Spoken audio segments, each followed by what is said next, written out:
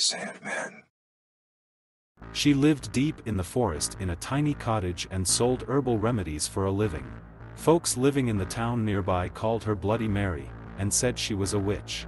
No one dared cross the old crone for fear that their cows would go dry, their food stores rot away before winter, their children take sick of fever, or any number of terrible things that an angry witch could do to her neighbors and their children. Then the little girls in the village began to disappear, one by one. No one could find out where they had gone.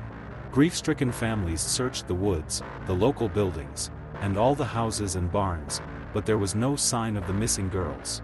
A few brave souls even went to Bloody Mary's home in the woods to see if the witch had taken the girls, but she denied any knowledge of the disappearances.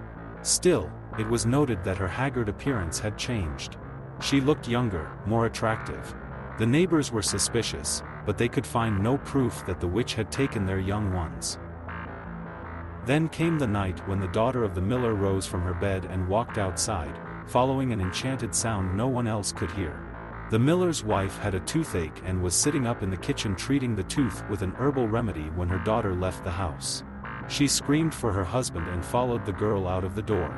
The miller came running in his nightshirt.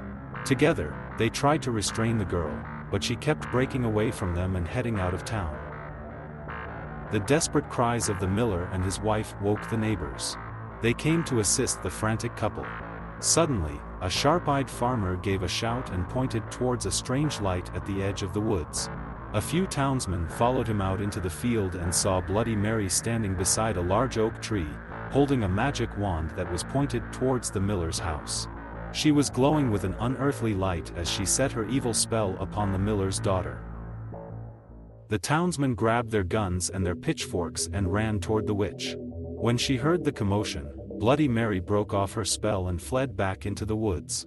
The far-sighted farmer had loaded his gun with silver bullets in case the witch ever came after his daughter. Now he took aim and shot at her. The bullet hit Bloody Mary in the hip and she fell to the ground.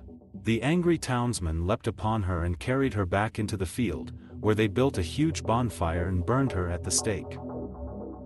As she burned, Bloody Mary screamed a curse at the villagers. If anyone mentioned her name aloud before a mirror, she would send her spirit to revenge herself upon them for her terrible death.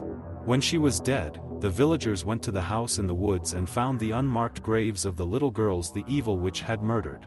She had used their blood to make her young again. From that day to this, anyone foolish enough to chant Bloody Mary's name 3 times before a darkened mirror will summon the vengeful spirit of the witch.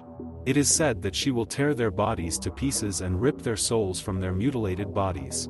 The souls of these unfortunate ones will burn in torment as Bloody Mary once was burned, and they will forever be trapped in the mirror.